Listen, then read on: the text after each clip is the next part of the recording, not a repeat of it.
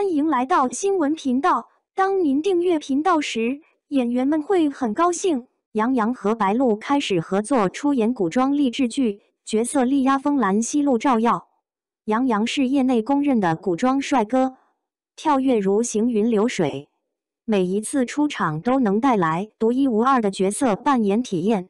从《新红楼梦》里的贾宝玉，到《舞动乾坤》里的林动，再到《且试天下》里的丰兰息，杨洋用流畅的表演赋予了每一个角色有趣的灵魂。其中，《且试天下》中的丰兰息是给观众印象最深刻的一位。首先，杨洋饰演的丰兰息一身古装非常好看，给人一种儒雅尊贵的千古公子形象。再加上杨洋的眉眼很有爱，一下子就把丰兰息这个角色演绎的充满悬念和热血。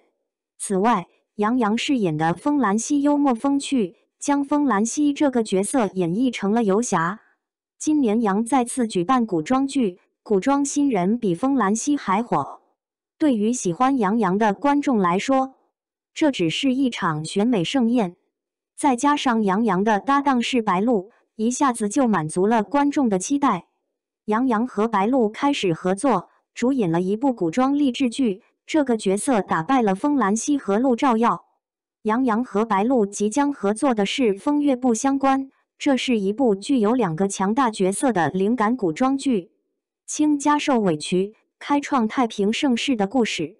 从剧情来看，《风月不相关》有家国情怀，有儿女私情，想必会吸引不少观众。而剧中的主人公是太子将军的形象，也是质子垂头丧气的形象。此人物智勇双全，为人谦逊，深谋远虑。应该说，《风月不相关》的男主比丰兰息还有意思。运筹帷幄的不仅是皇子，还有武功高强的平民，以及受尽屈辱的人质。虽然男主角《风月不相关》多变且对演员充满挑战，但杨洋的演技一定会为该剧增添不少看点。而剧中的女主官清月已经完成了白鹿。白鹿是近年来发展势头最快的流行小花，收录了《招摇烈火军校》、半世蜜糖半世伤、周生如故、一生一世等多款精美作品。此次白鹿加入《风月不相关》为男主，必将提升剧集品质。同时，该剧的英雄套装也为白鹿量身打造。剧中，女主官清月是冷峻英姿的女将，妩媚诡计的青楼女子，勇敢的胸怀天下的女战士。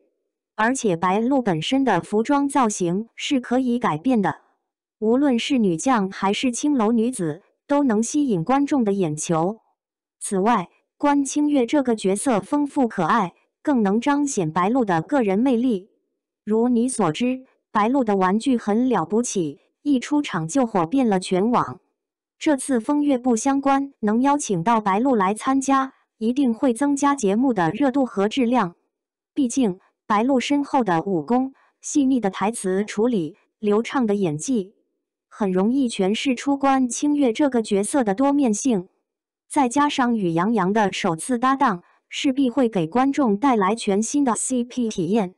现在风月不相关已经提交，相信也会提上日程，一起等官宣吧。